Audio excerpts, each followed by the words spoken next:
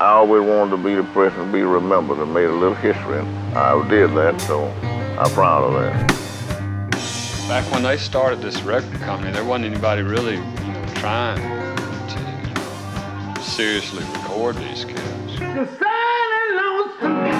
records they're putting out really are about the most interesting records that anybody's putting out. He said you die to go to hell if you play blues. Then I'm going to die and go to hell anyway if I didn't play something and try to make a living. I know that. The situation always was and has been very precarious. We played just as hard for 1 or 2 people as we would if 150 or 200 people had showed up.